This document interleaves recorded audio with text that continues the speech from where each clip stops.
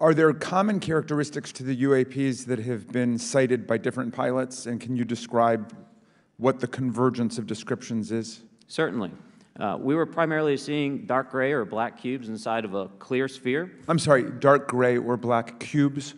Yes, inside of a clear sphere, where the apex or tips of the cube were touching the inside of that sphere. And that was primarily what was being reported when we were able to gain a visual tally of these objects. And that occurred over almost 8 years. And as far as I know, it's still occurring. I take it that you're arguing what we need is real transparency in a reporting system.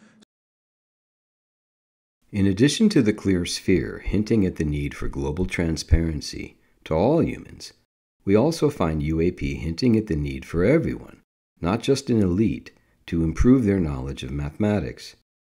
I've attempted to share some of these advanced placement hints in the past, often to the sound of crickets chirping in lower temperatures.